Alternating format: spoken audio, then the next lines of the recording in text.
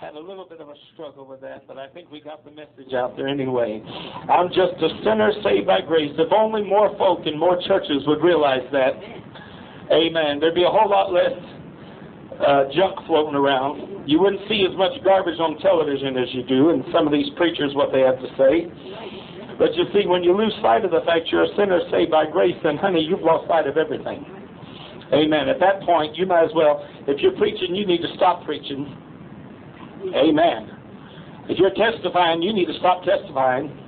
If you're trying to tell your neighbor about Jesus, you need to shut your mouth and not say anything. Because if you've lost sight of the fact that you're a sinner saved by grace, then I've got news for you. You have nothing to offer anybody else.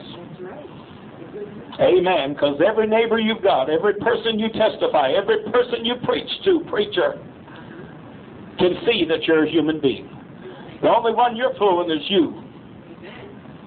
Amen. I think some of these preachers on TV, these bunch of knuckleheads like Rod Parsley and Pat Robertson and some of these goombas, the only person who believes the press that's out about them is them. Amen. Because I heard Pat Robertson say some things this week that are about the dumbest things I've ever heard a man speak in my life. So it doesn't, I don't need anybody to tell me the man's human and he makes mistakes and he's faulty. I can see that. When you're blaming Hurricane Katrina on Ellen DeGeneres because she's a lesbian and because they're going to have her hosting the Emmy Awards, and the last time Ellen DeGeneres was going to host the awards, why, that's when 9/11 hit. So every time she is about to be involved in something, God strikes judgment on this nation. Oh, give me a break. But you see, these people think that everybody in the world is just dumb, and none of us looking at him thinking, buddy, you need to go get you some Prozac or something because something's wrong with you. You need some Alzheimer's medication because something just ain't working in your brain right. You see what I'm saying? But when you remember that you're a sinner saved by grace, then you don't have a word of condemnation. The Bible said they who are forgiven much love much. And you see, if you don't learn to accept God's forgiveness, so a lot of people out there, I'm going to tell you, that are so hard on themselves because they have made it up in their mind that God is hard on them. Amen. They've got it in their mind that God is hard on them. And when they believe that God is hard on them, they then, in turn, become even harder on themselves. And you know what? If they would learn to accept the grace and love of God, what would happen is they'd be set free, and all of a sudden they'd find out that whether their neighbor's a homosexual, whether their neighbor's a drunkard, whether their neighbor is a prostitute, whether their neighbor's a drug pusher, it don't matter. They'd love them just the same. That's right. Amen. Whether their neighbor's black, whether their neighbor's white, whether their neighbor's Asian, whether the neighbor's Hispanic, they'd love them just the same. Amen. See, when you learn to accept God's grace and love, you're able then to give God's grace and love. I preached a message here recently talking about you can only give what you got. Amen. You can't give anything more than you've received. But if you've been in a church where they've been pushing a bunch of condemnation and guilt, well, guess what you tend to put out? Condemnation and guilt. That's all you've got. And if that's all you got, that's all you can give. Amen? Amen. If you have your Bibles this morning and you'd open them, please, to John chapter 8, beginning at verse 1. Very, very common portion of Scripture. But I think there's something very interesting in this morning for us to see.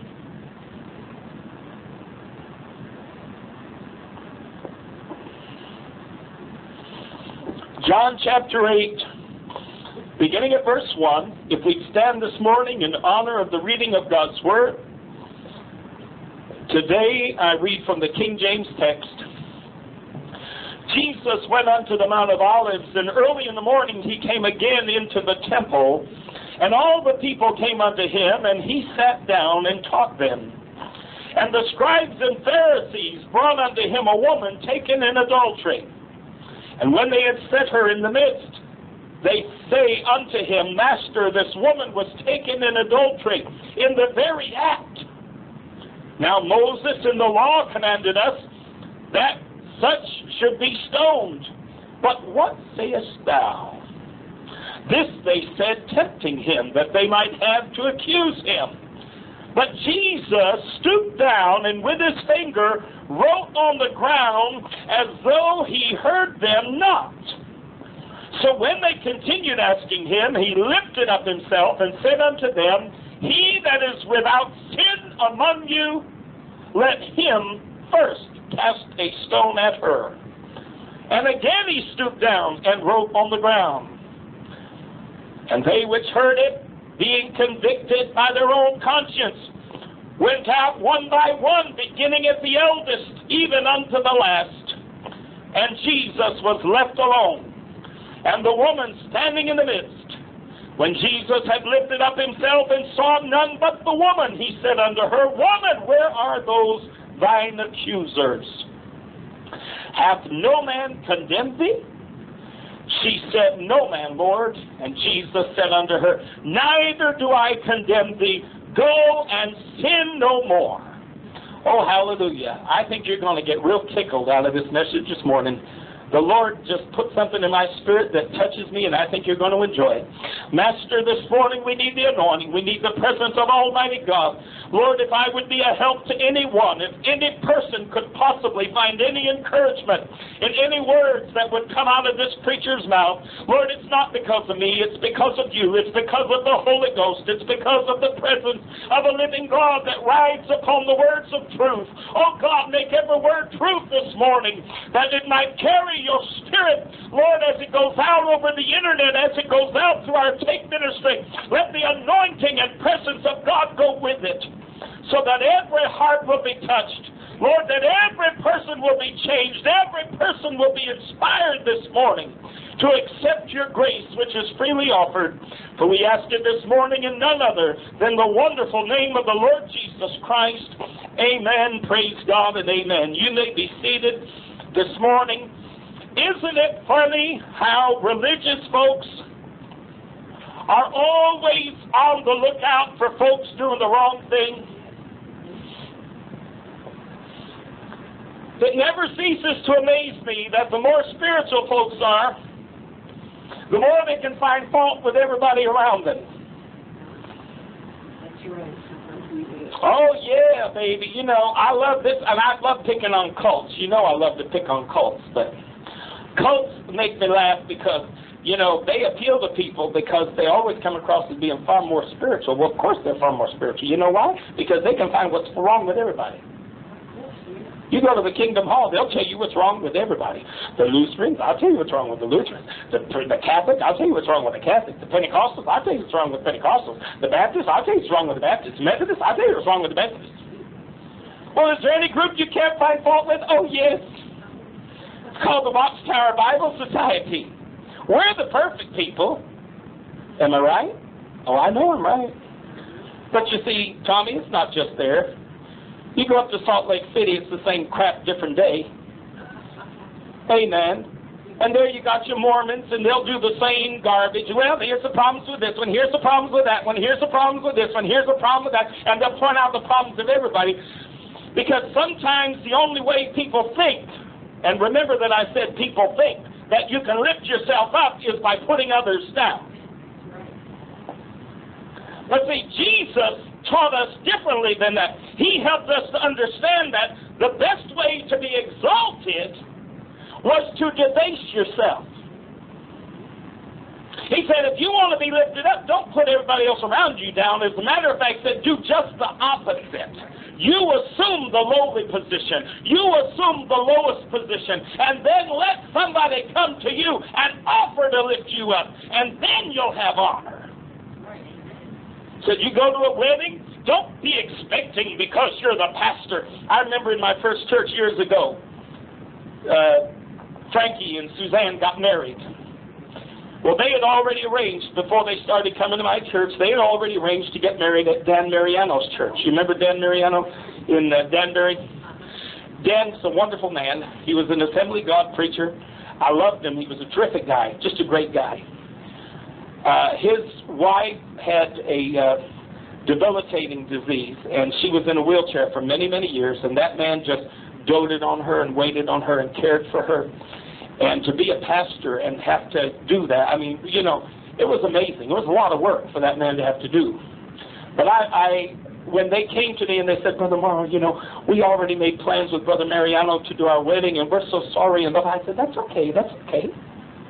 See, I'm not one of them preachers that I have to do everything. I'm not one of those preachers I got to be up in front of the whole thing all the time, every time. They said, well, we'll include you in the wedding somehow. I said, honey, please understand me. If I'm invited to go, I'm happy.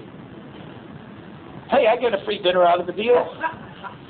Said, if I'm invited to go, I'm happy.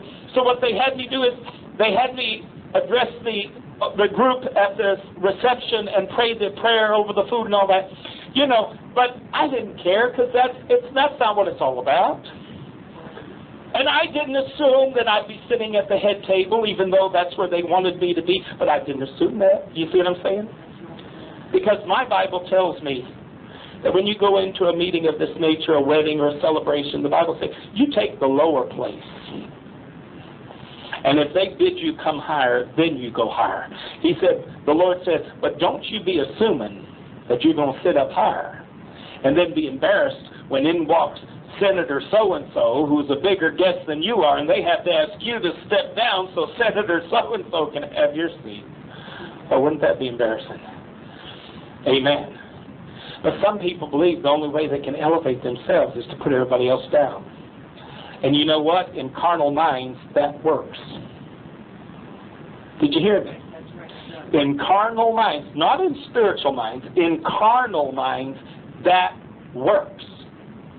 That's why the Jehovah's are getting people to come to their outfit. That's why the Mormons are getting people to come to their outfit, because that mentality appeals to carnal minds. Yeah, put everybody else down, and we're the only ones that are in the know. We're the only ones that got the goods. We're the only ones that really know what's going on. Yeah, I like that. That works for me. Yeah, of course, that works for carnal-minded people. But my Bible said to be carnally minded is death. To be spiritually minded is life and peace. So I'd much rather have a spiritual mind than a carnal mind. But you know, the religious folks always can find the fault in everybody else. They can find trouble where there is no trouble. I remember a little old lady in my 4th church. Sister Carpenter in my 4th church years ago in Pennsylvania. And this little lady, bless her heart, she said, Brother Morrow, I like to go out and do things, and I like to go out and have a good time. And she was in her, I think she was almost 80 years old, about 78 years old, little old white lady, you know. And she and Brother Carpenter had married some years before. They were both widowed, and it was the second marriage. She said, but my husband said, love not the world, neither the things that are in the world, bless God. And she couldn't do anything because she wasn't supposed to love the world. She wasn't supposed to love anything in the world. She wasn't supposed to be able to go to a movie. She wasn't supposed to be able to visit with her children or do anything because this guy just could find fault in everything. So I said to him one day, I said, Brother Carpenter, let me ask you a question. I said, if the Lord was to come and somebody's sitting in that movie house watching Star Wars and they love Jesus and they're looking for him to return, I said, let me ask you a question. Do you honestly believe after the trumpet's blown, they're still going to be sitting there watching Star Wars? Well, no. I said, well, why do you suppose they would be taken? Well, because they love the Lord more than they love Star Wars. I said, exactly. Your wife can do a lot of things in the world. The Bible said to be in the world, but not of the world. You can do a lot of things in the world without loving those things more than you love God. Amen? The Bible said that in the last days, men would be lovers of pleasures more than lovers of God, but that doesn't mean that you're supposed to not like any pleasure at all. Food is pleasant. Food provides pleasure when you put it on your tongue. You know, it tastes good. Every time we read the word pleasure, of course, most churches immediately it becomes sexual. Because God knows that's the only pleasure there is in all the world. Well, some of these preachers, that's all the pleasure they got because they can't do nothing else. So you see, the point is We're lovers of pleasures. The Bible said that there would be those who are lovers of pleasures more than lovers of God. But what about those who enjoy the pleasure, but they sure aren't going to let that pleasure supplant their love for God? Do you understand what I'm saying? So that doesn't mean they've given up pleasure altogether. It just means that pleasure has its place and God has a greater place. Amen. I don't know if I should say this or not. I don't care how much you like nookie. When 9 o'clock Sunday morning comes, then this is where I'm going to be. Amen. I can like Whoopi as much as the next guy, and I don't mean Whoopi Goldberg. But when it comes to being in the house of God, there is not a thing in this world that's going to keep me from being here at the appointed time. Do you understand what I'm saying? Because I am not a lover of pleasure more than a lover of God. My love for God surpasses my love of pleasure. Amen? So you get a clue what I'm talking about now. All right. So there are those people who believe that they have to put other people down in order to lift themselves up. Well, here come the scribes and Pharisees, and they bring a woman to Jesus. And bless God, we've caught her. Lord, we got her. We didn't get her. She didn't admit to it. We caught her in the very act. What were you doing? Where were you? That's what I want to ask people sometimes when they tell me about everybody else's sin and everybody else. Where are you at anyway? How in the world would you know about that? How in the world could you even begin to venture a guess about that in that person's life? How? Where do you get that? What did those scribes and Pharisees have to be doing in order to catch her in the act? Just about. You see, if you look at Middle Eastern culture today, it's very much the way it was then. It still is in the Middle East. You go to certain countries like Iran and countries of this nature where the Muslim law tends to prevail in the land, and you'll find that they have morality police who run around watching and looking and constantly being on guard. If a girl in their culture is dressed in jeans and a shirt instead of wearing her, veil all the way down to her toes and covered every part of her body, immediately she's looked at suspect. So she's going to be the first one they're going to watch more closely. So maybe this lady had done something that made them look at her a little more closely. Maybe she'd kind of given a clue that something wasn't quite right. I saw Margaret leave for work the other day. She goes down the street and she works with that tailor down there and helps his wife fix people's robes and stuff. And shortly after Margaret left, I see little Martha over here, sneaking up into her house. Now, there ain't nobody home but her husband. Aha! You see what I'm saying? So they must have seen something that led them to believe that something wasn't right. So now they lay in wait because, we've got enough evidence that something's going on. So now we're just going to sit here outside the bedroom window and we're going to wait. And when they finally catch the two in the act, this is the part that always cracks me up. They grab the woman. They grab the woman. Oh, the man's standing there butt naked, but ain't nobody bothering him. He can get his clothes on. He can act like it never happened. He can, ignore the fact. But boy, they grab that woman up. And they bring her to Jesus, and they have the audacity to point to the law and say, Lord, the law says that in this situation, this woman ought to be stoned.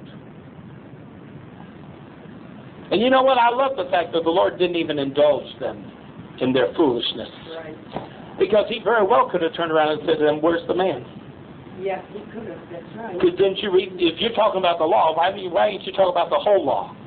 That's why I love when I talk to people who want to come to me with Scripture and tell me all kind of stupidity and try to make it sound like they got something that we ain't got because they're so smart and we ain't so smart. And I just love to talk to people. I say, well, you know what? While you're reading that verse, why don't you just read the 100? Yes, amen. Come on now.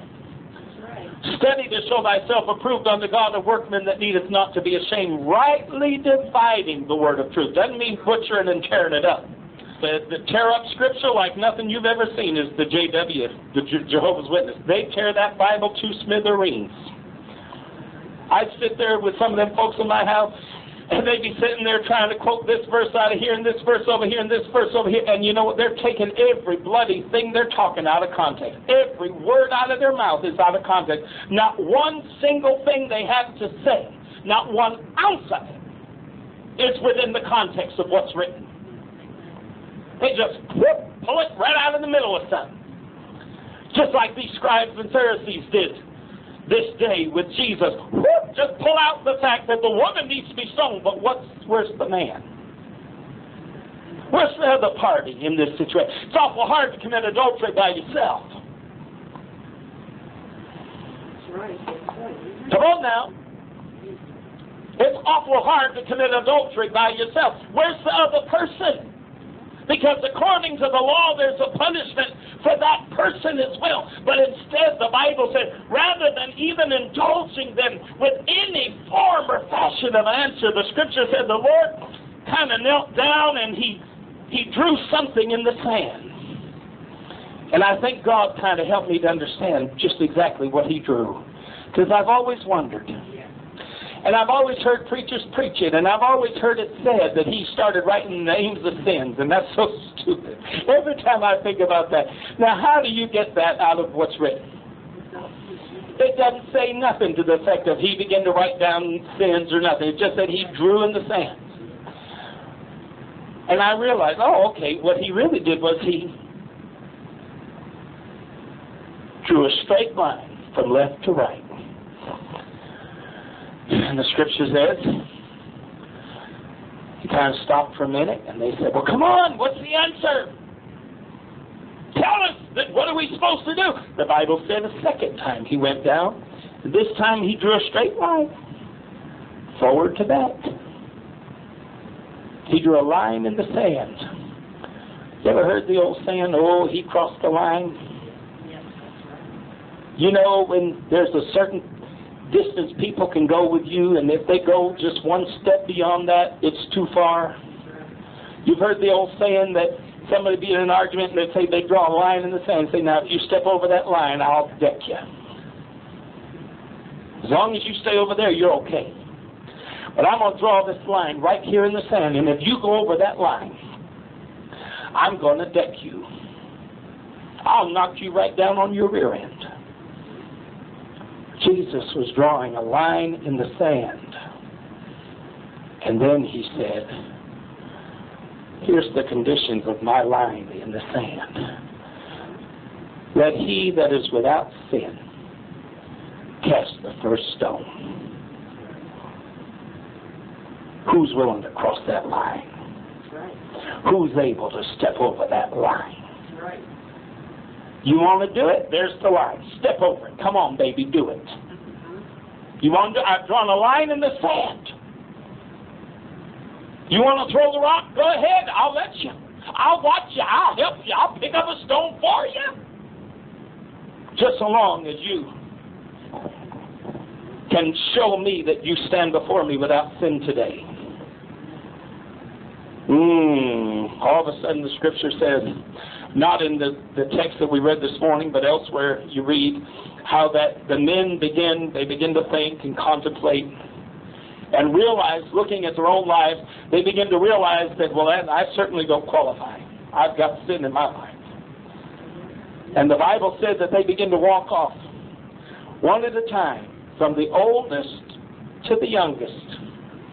And I thought, Lord, if that ain't the way. If that ain't the way. Because you know what, Mother? The oldest are always the ones that are more quickly willing to admit. They've got the wisdom of life. They've got the passage of years, the passage of time. My great-grandmother Picanso, bless her heart, in my eyes, she was a saint of God. But if you asked her, she'd be the first one to tell you, honey, I've got my faults. Do you see what I'm saying? Because as much as I adored her and I thought the world of her, she never believed anybody's press about herself. She knew she still had failings. She knew she still had faults. Because with the passage of time, there's a mellowing that occurs, and there's something that happens in the human psyche, and we begin to kind of mellow out a little bit and realize what's going on in the world. And we're not as gung-ho and not as crazy about issues as we were when we were young. So that's why they begin to pop off. They started out with the older, and then they went right on down to the younger. Because the younger boy, they're going to hold out to the end. Oh, bless God, I'm about to go with that line. Yes, I'm about to. Oh, I tell you what, girl, I'll tell you. Yeah, I see a good rock right over there. I'm going to go get it. I'm telling you, girl, I'm only 22 years old.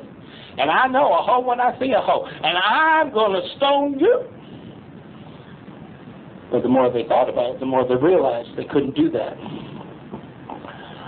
You know, it's interesting. Out of that group of people that the Lord had, and this is an important point I want you to get this morning. Out of that group of people who were in the Lord's presence that day, there was not one hypocrite. Right, that's right. Yes, that's right. Did you hear me? I bet you that's something you never thought of before, is it? Bet you never considered that, but that's the truth. There was not one hypocrite. Because nobody threw a stone. They would have to have been a hypocrite to have thrown a stone. But nobody threw a stone. They were all willing to acknowledge that they themselves had sinned as well and walk away. So not one hypocrite in the crowd. The Lord drew the line in the sand, and guess what? Not one hypocrite was willing to cross it. Because to cross that line, you become a hypocrite. But to stay on this side of the line, you at least stay true to yourself and to your God. Amen? I've talked to people and preached and talked to people, and they say, well, but how can you preach and say, well, you're a hypocrite if you're preaching? I said, honey, I ain't a hypocrite to nothing. There ain't nothing I do that I don't preach. And there ain't nothing I preach that I don't do. I'm not going to get up here and preach something that and then turn around and go out and do the opposite, because I know that'd be hypocrisy, and I'm not stupid. Do you understand what I'm saying? I'm not an idiot. I'm not going to stand here and preach something and then turn around. I know what my weaknesses are. I know what my failings are. But that's one reason why I haven't got the right to try to help pull that stick out of your eye when I've got one in my own. Amen? Preacher or not. That was Jimmy Swagger's problem. He was busy trying to get a little toothpick out of everybody in the church's eyes. Yes, oh bless God, you know, y'all kiss on first dates and you shouldn't, and y'all hold hands in the movies and you shouldn't, and y'all are petting, and all the while he's hiring a prostitute to do private puppet shows for him. Preacher or not. If you ain't got it under control, preacher, you better watch what you got to say about it. Amen. My Bible said, considering thyself, lest thou also be tempted. If any man be overtaken in a fault, they which are spiritual ought to restore such a one in the spirit of meekness. Considering thyself, lest thou also be tempted.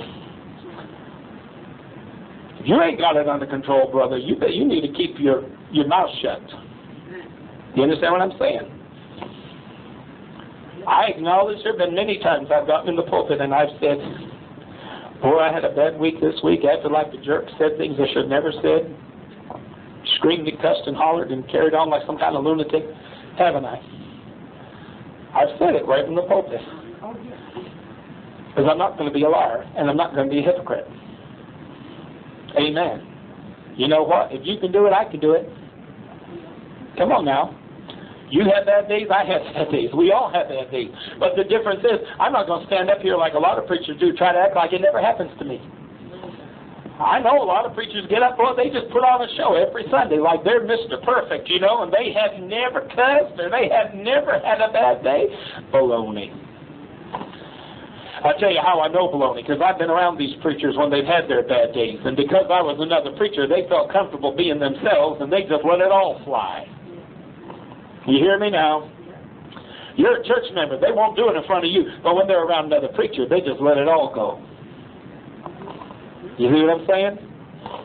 So I know they're human. I know they're flesh and blood. But I'm also smart enough to know, Lord, I ain't going to get up and say something and then turn around and have it be the very thing that in my life I struggle with. And then I'm going to stand there looking like a hypocrite and a fool. No, I'm not going to do that. The Lord drew a line in the sand. But he didn't just draw one line. Scripture said he actually got down twice and he drew a second line. And see, I don't know about you, but there's an interesting pattern when you cross two lines that way. You create a cross. And the Lord was saying, and I'm just covered in goosebumps right now. The Lord was saying, if you think you've got it, then you just step over the cross. You want to get to her to stone her, then you just step over the cross. That's my line in the sand, across the Calvary. You think you got something against her, then just step over the cross. If you think you are able to condemn her, then just step over the cross. But you know what? Today there's not a human being in the midst of us that can step over that cross. There's not a one. There's not a one of us so perfect and so sinless and so good that we have the right or the responsibility to step over the cross of Calvary and condemn anybody. Am I telling the truth today? Amen. I want to just give you a couple quick scriptures. Matthew 7, verses 1 through 5. The Lord said, "Judge not that ye be not judged. For with what judgment ye judge, ye shall be judged, and with what measure ye mete, it will be measured to you again. And why beholdest thou the mote that is in thy brother's eye, but considerest not the beam that is in thine own eye? Or how wilt thou say to thy brother, let me pull out the mote that is in thine eye, and behold, the beam is in thine own eye? Thou hypocrite! You've crossed the line! You've stepped over the cross! You've crossed the line! Thou hypocrite, the Lord says, first cast out the beam out of thine own eye, and then shalt thou see clearly to cast out the mote out of thy brother's eye. Brother, I'll tell you, I say, God, help me never to cross that line. Amen. Help me never to cross that line. Help me never to cross that line in the sand. Help me never to step over the cross of Calvary and think that somehow, some way, I've got something more than I've got, that I have the right to condemn somebody. Matthew 23 through 28 says, woe unto you, scribes and Pharisees. Who was it that brought this woman to him? The scribes and Pharisees. He said, woe unto you, scribes and Pharisees, hypocrites. Oh, my word. For ye pay tithes of mint and anise and cumin, and have omitted the weightier matters of the law, judgment, mercy, and faith. The Lord is saying that there are aspects of the law that are of greater weight than tithing. There are aspects of the law that are of greater weight and greater importance. You know what? There are people in the church today, in the church world today, who think that certain issues are so important, and what they don't understand is there are far more important issues than what they're preaching. Hello now. And the Lord says to them, you have omitted the weightier matters of the law. And what are they? Judgment, mercy, and faith. These ought ye to have done, and not to leave the other undone, ye blind guides which strain at a gnat and swallow a camel. Woe unto you, scribes and Pharisees, hypocrites! Why are they hypocrites? Because they're crossing the line. For ye make clean the outside of the cup and of the platter, but within they are full of extortion and excess. Not homosexuality, They're not full of homosexuality. He didn't say they're full of homosexuality. Right. He said they're full of extortion and excess. That's right. Amen. You know, it's funny. You go down to City Hall in Dallas, and I'll tell you right now that half of those city councilmen are the most corrupt, vile human beings that ever walked the face of planet Earth. And you know why? I'll tell you why. Because they're full of extortion and excess. Right. Amen. It ain't about their sex life. It's about what they're willing to do and how easily and how readily they're willing to do their neighbor in for a buck. And how they don't care about the poor, and how they don't care about the needy, and how they don't care about those that are less fortunate in their community, as long as it'll put another few dollars in their pocket. Why do you think we got the FBI down there now doing a great big old investigation? Because the FBI has nothing better to do? No. But you see, these are the same people a lot of times who'll stand there and preach at you and I.